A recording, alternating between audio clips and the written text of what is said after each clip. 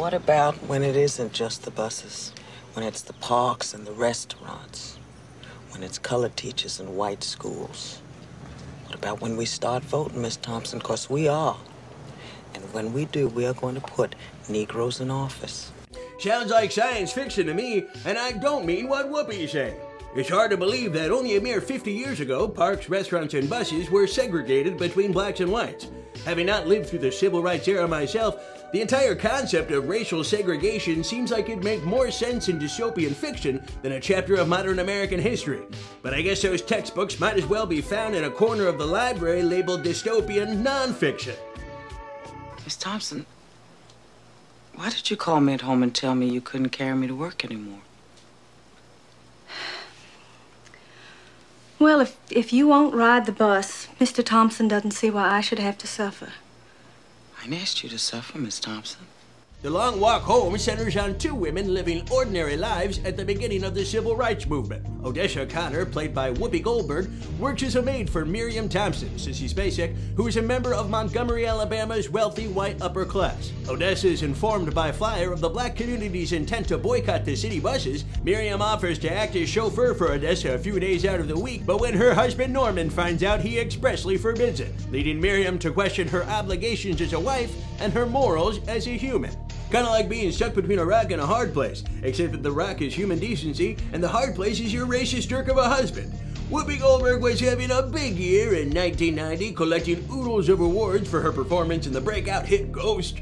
And you'd think that Miramax would rush to release any film featuring the budding movie star to cash in on Ghost's hot success. But instead, The Long Walk Home was released initially on December 21st, then quickly withdrawn due to heavy holiday competition.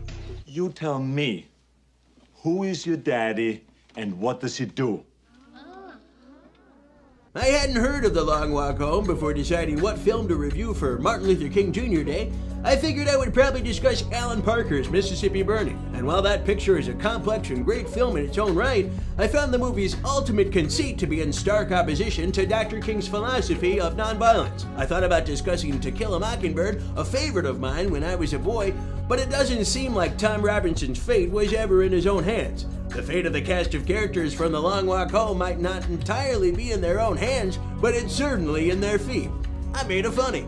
The movie tells a remarkable true story about what a group of ordinary people can accomplish by working together non-violently to fight for a better future. Sissy Spacek and Whoopi Goldberg are both excellent in the film, Whoopi giving a particularly moving performance by being so restrained, but I thought Dylan Baker was the real standout here. The actor oozes southern charm and captures the casual racism of the era to frightening effect. You got a good family, good community here. When was the last time you locked your door at night? Never. If you give in, what do you think is going to happen to this city? What do you think is going to happen to your family? No, you gotta hold the line. We all do. And if she'd rather walk,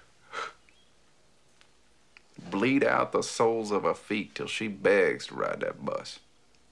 While I wasn't impressed with Dwight Schultz's performance as Norman, the Thompson patriarch, I did enjoy how the character was written. Norman endears himself enough to the audience in the beginning of the film by being so loving towards his family that you forget to notice how wrong the family dynamic is in the first place, which complements Miriam's arc and the film's feminist undertone. One aspect of the film I found suspect was his decision to provide Miriam's daughter, Mary Catherine, with the film's point of view voiceover.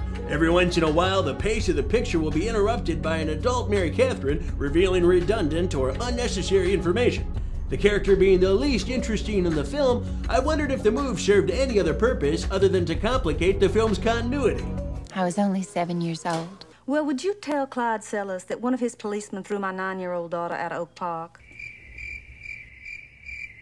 The Long Walk Home was shot by legendary cinematographer Roger Deakins, who, at this point, had already established himself as a talented and versatile DP, having shot the hauntingly beautiful 1984 and equally as powerful Sid and Nancy, but believe it or not, I was not exactly fond of the look of the film.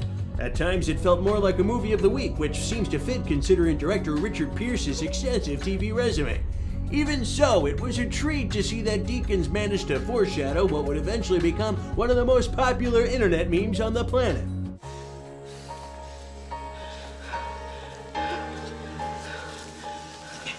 No! What?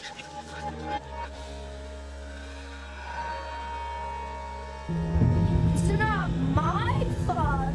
You made a plane that can't fly. You're welcome, Internet. You can thank me later. I always love to see where a movie will choose to start its story. Opening images are one of the most important things a film can get right, and I loved how this movie began.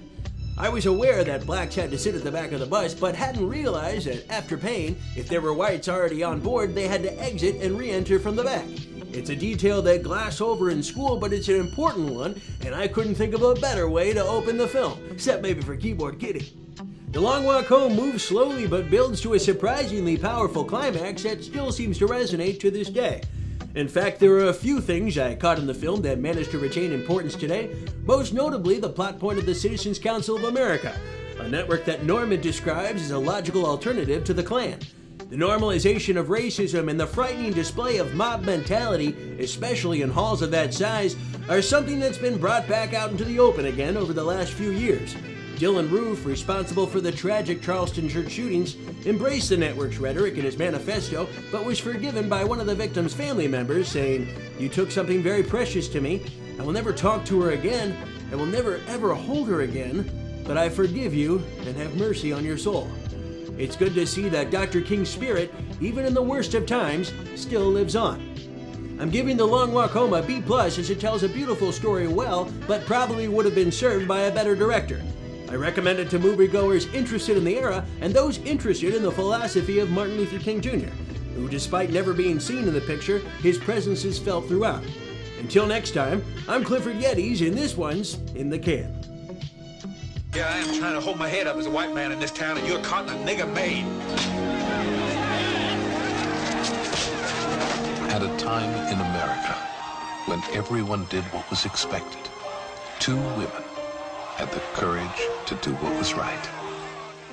When it's all said and done, people are going to look at you, Miss Thompson, and they're going to say that you were part of this.